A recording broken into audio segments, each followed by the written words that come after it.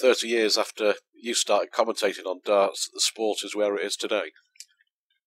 I think that I'm totally over the moon at the globalness of darts now, the fact that there's £6 million prize money. People are bobbing about from Las Vegas to Beijing. It's wonderful as 10,000 people come to the Premier Leagues. The unicorn champions are everywhere and loving every minute of it. And when I started in the Leeds Irish Centre in 1972, where they were serving pints of beer with wellies on and a lot, and we had an audience of about 300, I never dreamt, Stuart, that it would be, here we are, 37 years later, Freddie Truman, I'll serve you in a tick, world's our lobster. I mean, how big can it get, Sid?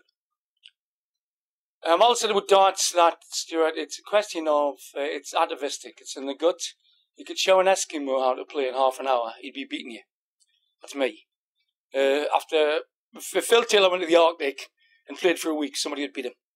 That's the beauty about it. That I think the exhibition will never die.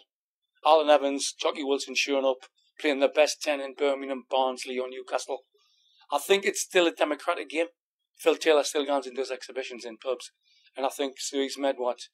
I think if you add it up, I think he's made nearly £900,000 in the last, year and a half.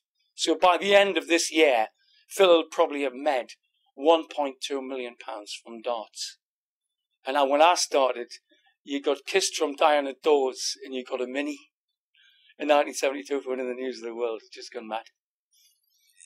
And it's showing no signs of letting up, though, is it? At all. Well, the thing is, because we are the old saying, don't put your daughter on the stage, Mrs. Worthington. Put your son. A lot of lads now in place I live, there's 6 pubs closed in the last 6 months. So you can't play darts in Yorkshire in pubs anymore. So young lads are playing in garages. They buy those plastic boards and the little cork boards.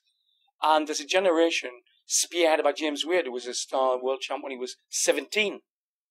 There is a ground rush of it at a level that's got nothing to do with the pub, and that's healthy. I think it's amazing where they're coming from, lads like Joe Cullen, young Bousfield. And where did Anita Dobromyslova come from?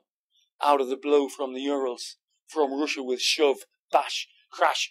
There is talent out there under every stone around the world. So in the next 18 months, 2 years, who do we look out for? Who's going to be making the headlines?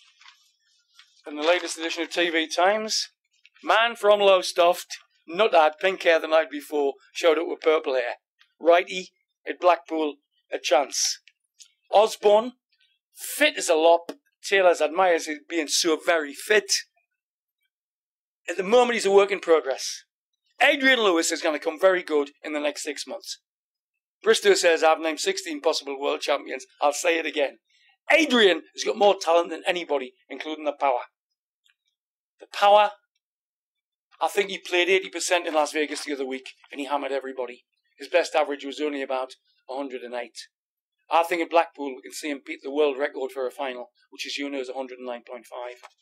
And James the Wade, Jekyll and Hyde, not sure about him. I think the 2 people most likely to challenge Taylor in the next 12 months are Adrian Lewis. I don't think Barney's got his head together at the moment, and there's a lot of problem with his equipment. I think he's arguing with people about his flight. Some say use that flight, some say no. There's problems in the camp and he doesn't handle that well. I see Osborne, James Wade and Adrian Lewis as Phil's biggest rivals over the next 12 months.